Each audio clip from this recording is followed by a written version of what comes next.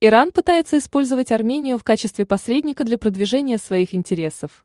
Недавние контакты между армянскими и иранскими дипломатами служат тому ярким примером. Как сообщает ИАС информированный источник.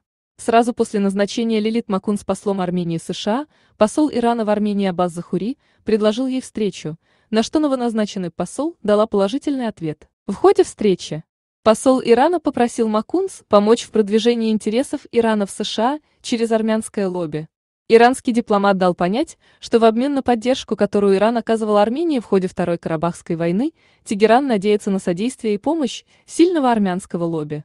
Главная цель – это повлиять на Конгресс и в целом на американские власти, чтобы добиться смягчения политики против Тегерана в вопросе экономических санкций. По данным источника, в этом вопросе удалось добиться положительного результата. Ряд конгрессменов, активно сотрудничающих с армянским лобби, согласились поделиться ресурсами и начать лоббировать интересы Тегерана. Но вторую конфиденциальную просьбу иранской стороны новый посол Армении в Вашингтоне попросту провалила. Как сообщает источник, Зохури попросил Макунц о помощи в налаживании контактов не только с армянскими, но и, как бы вы думали, с кем? Конечно же, с еврейскими организациями в США. И в этом вопросе иранская сторона рассчитывала на связи армянских лоббистов и на их содействие. При этом Аббас Зохури дал понять, что иранская сторона готова выделить переговорщиков и встретиться с представителями еврейских организаций США.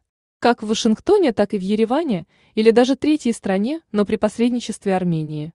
Однако сделка не состоялась.